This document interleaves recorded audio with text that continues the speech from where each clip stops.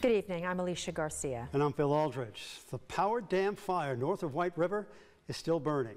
The fire is west of U.S. Highway 83, and it's grown to 15,000 acres. But according to the South Dakota Department of Public Safety, a majority of the blaze has been contained around the eastern edge, and no evacuation orders have been issued. Single-engine tankers were involved making water and fire retardant drops. A multi-agency incident management team has been working the fire, and state resources are also involved, as well as crews from Millette County and the Rosebud Indian Reservation through the Bureau of Indian Affairs.